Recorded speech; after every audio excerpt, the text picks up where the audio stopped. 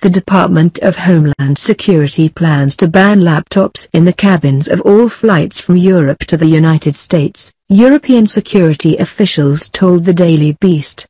The announcement is expected Thursday. Initially, a ban on laptops and tablets was applied only to US-bound flights from 10 airports in North Africa and the Middle East. The ban was based on US fears that terrorists have found a way to convert laptops into bombs capable of bringing down an airplane. It is unclear if the European ban will also apply to tablets. DHS said in a statement to the Daily Beast, no final decisions have been made on expanding the restriction on large electronic devices in aircraft cabins, however, it is under consideration. DHS continues to evaluate the threat environment and will make changes when necessary to keep air travelers safe. However, this move is increasing fears in the aviation industry that as well as guarding against bombs, this ban could actually endanger flights. Laptops and tablets denied access to the cabin and added to checked baggage means that devices with a history of lithium-ion battery fires could set off a deadly conflagration in a cargo hold, where no one can put out the fires. The FAA recorded 33 incidents in 2016 of personal electronic devices carried into cabins by passengers causing fire emergencies during flights, according to an FAA document reviewed by the Daily Beast. Of these, 3 were in laptops and 2 in tablets. 2 of the most serious were on Delta flights and both involved laptops. On January 15, 2016, on a flight from Minneapolis to Atlanta, fire broke out in a bag in an overhead bin shortly before landing. The smoke in the cabin became so overwhelming that when the flight reached the gate, passengers opened emergency exits over the wings and staff on the ramp helped them escape directly from the wings.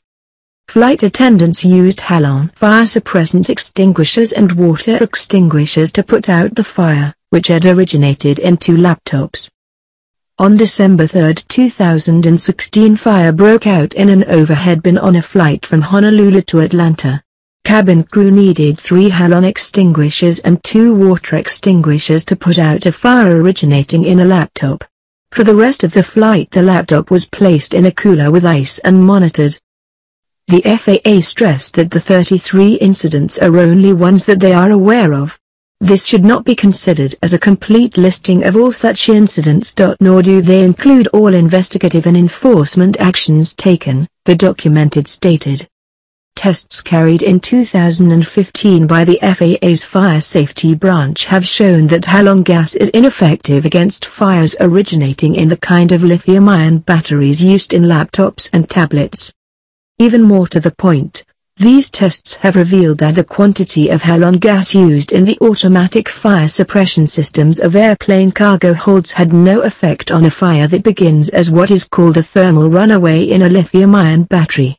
Panels in the cargo hold designed to contain a fire were actually blown out in the tests, creating an explosion that would destroy an airplane. Commenting on these tests, the Federation of Airline Pilots Associations, IFALPA, representing airline pilots worldwide, said, "In fact, the fire proceeded as if the halon were not present." Some Middle East airlines complained to the International Civil Aviation Organization that they had been unduly penalized by the original 10-country ban.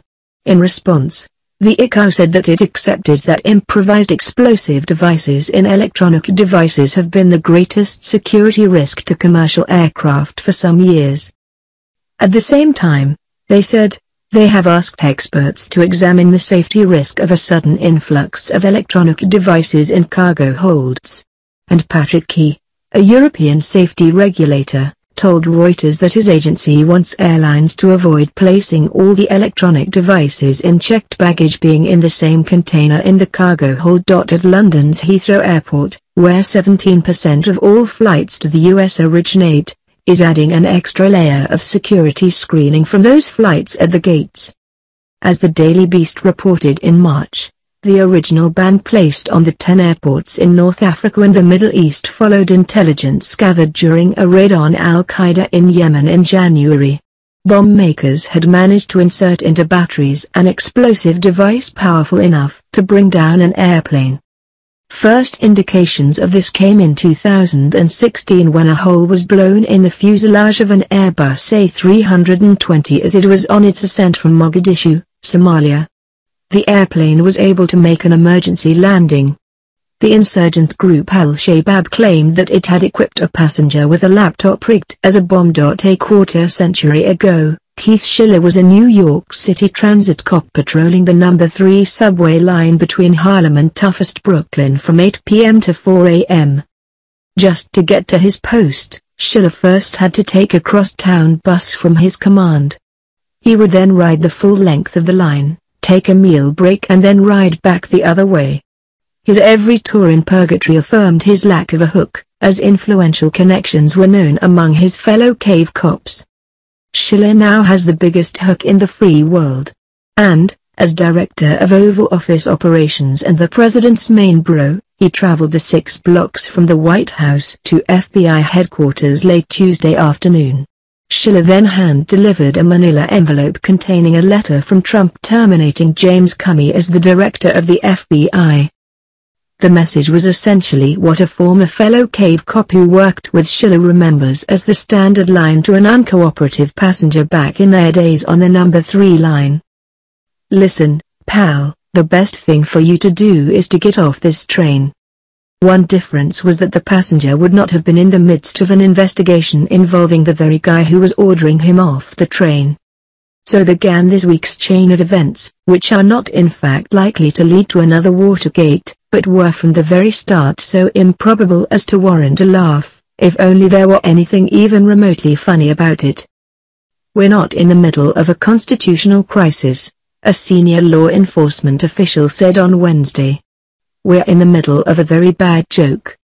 And the more you learn, the more absurd it becomes. Ask around how Schiller got to where he is and you hear the story of a day in 1998 when he chanced to see Trump's second wife, Marla Maples. By then, Schiller had rolled over from the transit police to the city police and started working narcotics uptown. He happened to be at the Manhattan District Attorney's office on a drug case when he saw Maples there, as a complainant against her publicist Chuck Jones, whose fetish for shoes had prompted him to steal as many as 200 pairs from her. She was accompanied by a bodyguard. As has been reported elsewhere, Schiller decided that there was no reason why he himself could not also be a bodyguard. An assistant district attorney in the Maples case agreed to call Trump's director of security, who in turn agreed to give Schiller a dry. Trump and Schiller hit it off.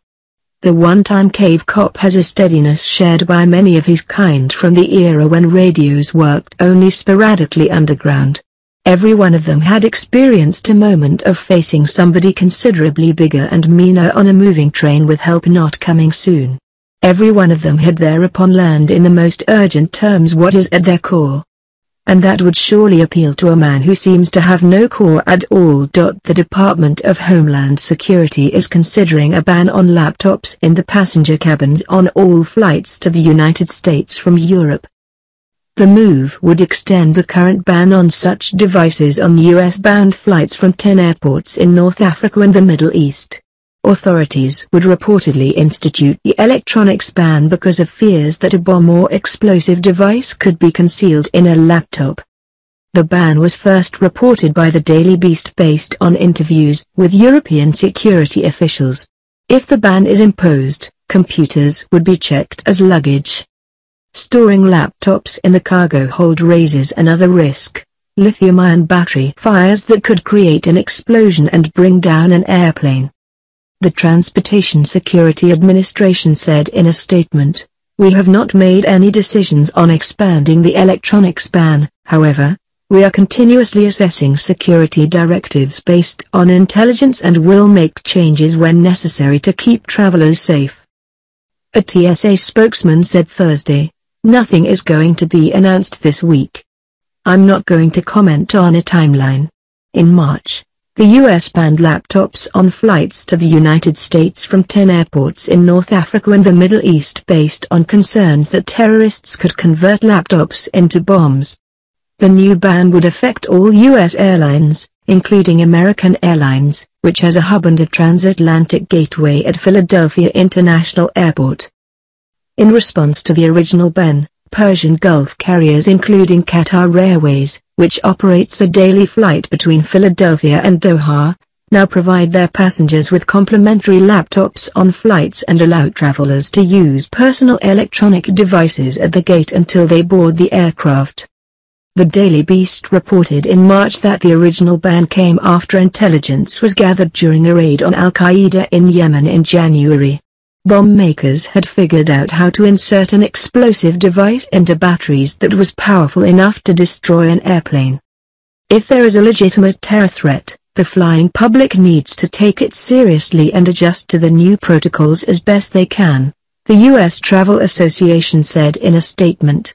Threats are ever evolving, and so must we all be.